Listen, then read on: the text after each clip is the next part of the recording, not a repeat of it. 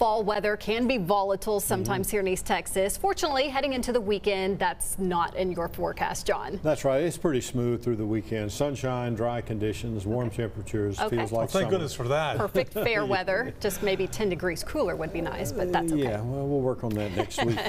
Looks like we are going to see some kind of changes coming our way. Here's a look outside. Got lots of sunshine and, of course, those warm temperatures as we were unseasonably warm again today. This time by about 8 degrees. 10 degrees is what we were running yesterday, but things looking good outside as we look down on the northern part of Tyler.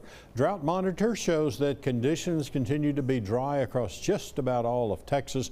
One form or another of drought, anywhere from just dry conditions to exceptional drought, as you see in that kind of brown color that covers a portion of southeast Texas as well as the central part of the state. Here in East Texas, just a little bit of that exceptional drought there in the southern part of Sabine County.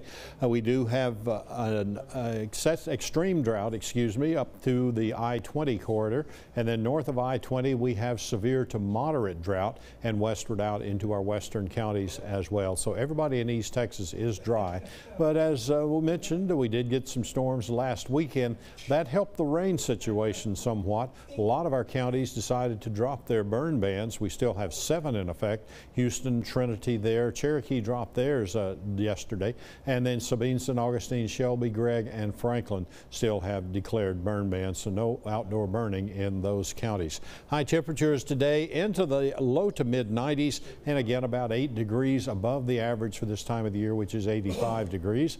And for right now, the temperatures are coming off of those highs, starting to see a few upper 80s pop in. They'll continue to fall throughout the night down into the 70s by sunrise. Forecast highs for Saturday afternoon right back up to where they were today, back up into the low to mid 90s. In Texas today, not a lot of rain fell anywhere. Did have a little bit down near the Houston area and also toward the coastal bend, and a few thunderstorms out in West Texas, but we're mainly under the influence of a ridge of high pressure all the way from central Texas across into the southern states, and that's keeping things quiet as far as any rain developing in the area.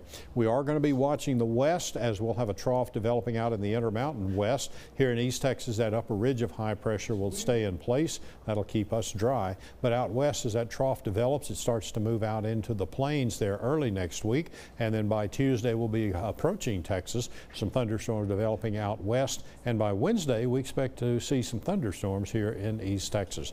Overnight tonight, low temperature 70 degrees, clear skies, southeast winds at 5.